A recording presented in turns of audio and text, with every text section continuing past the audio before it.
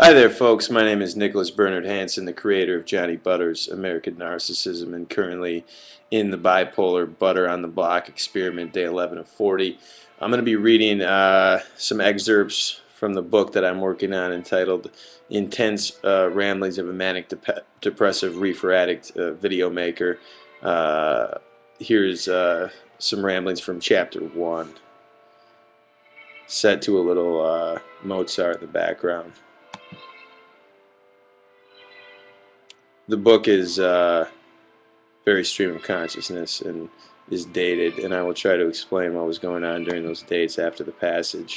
March 10th, 2011. I will attempt to coherently explain my incoherent mind that is becoming increasingly lucid. My name is Johnny Butter, and I've been so high in the sky on my own manic explosions that I believe myself to be Jesus Christ. And I've been so low that I've curled up in the fetal position, imagining for hours on end, slitting my own throat with a blade in my kitchen.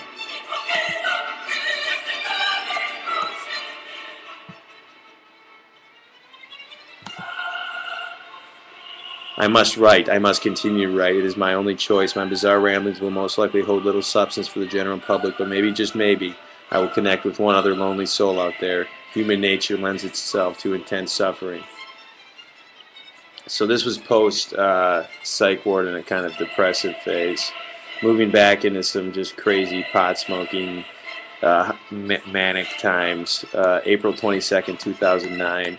Writing a kind of poem here about my alter ego Johnny Butter and myself. Johnny Butter and I are just driving.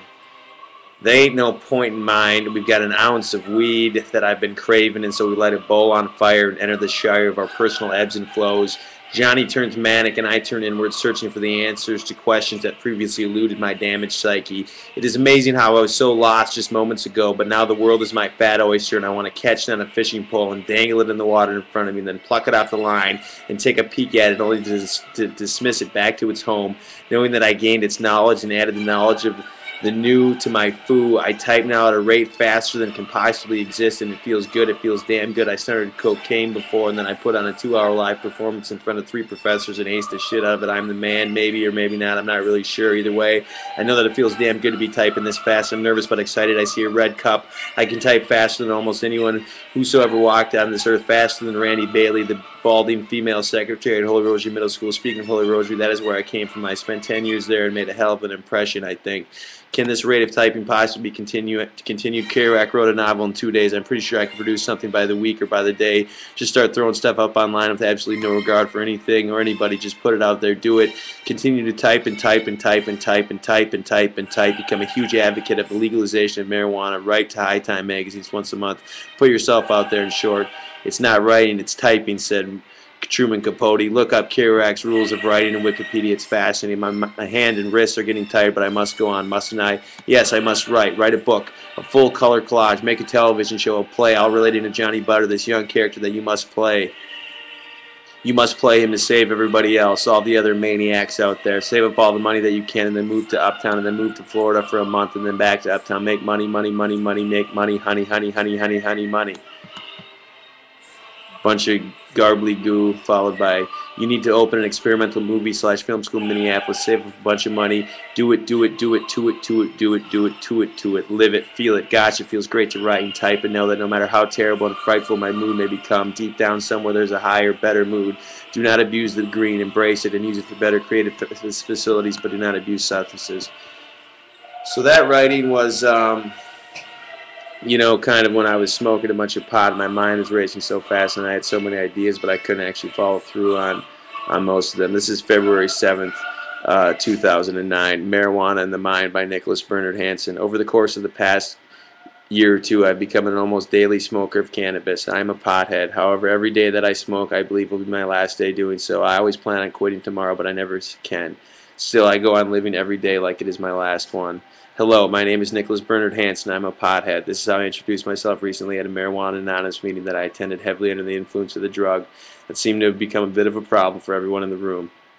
There was Barry, a 50-ish guy who swore that he was prone to the magical magnetic pull from the herb. There was Linda, who teared up as she discussed how marijuana had eroded every one of her relationships. There was... Then we cut off. Wednesday, September 29th, 2010, 9:53 p.m. This is post psych ward a month or two after I got out. I've decided to begin a never-ending dialogue of my brain. My name is Nicholas Bernard Hansen. I have bipolar affective disorder number 1 with psychotic features. This currently seems to be the most prevalent concept in my life at the moment as I continually attempt to stabilize myself. I believe writing constantly may help this process of rediscovering myself. 75 days ago, I was checked into a mental hospital by my parents and friends. I had acquired a studio space and was convinced that I was creating a media empire that would soon be worth millions of dollars. I was smoking excessive amounts of marijuana and dousing my soul with whiskey coke after whiskey coke. I had quit taking my meds and quit sleeping almost entirely, and yet I was having a ball. People ask me what it was like. I tell them it's like being high on cocaine all day. The ganja gave everything a magical feel. I'm a movie maker, so I have multiple cameras rolling at all times in a Truman Show-esque fashion. I look at the footage of that guy. I say that guy because I really do not feel like the same person, and I want to go back to those times. Insanity can be exhilarating. Everything was grand and sharp. Danger and greatness lurking around every corner. It was exciting. I fucking miss the mania. I think that may be my main issue right now, admitting that life is better. Better is an obtuse word. I have to admit that life is manageable now. Whereas pre-psych ward, I was hurtling into outer space. Everything seems very bizarre now. The normalcy feels weird. When I first got out of the ward, I felt high again because I was hallucinating like crazy. Halos over people's heads and that kind of shit. But now everything just feels very surreal. I feel like God is in complete and utter control of my life, and everything that happens to me over the course of the day seems poignantly important. Sometimes something as simple as tying my shoe can produce a wide variety of notions, thoughts, and concepts. It becomes difficult for me to go forward with day-to-day tasks. I need a cigarette. Back for more later. Thanks so much for listening. Day 11 on the block here. Things are just trooping along fine.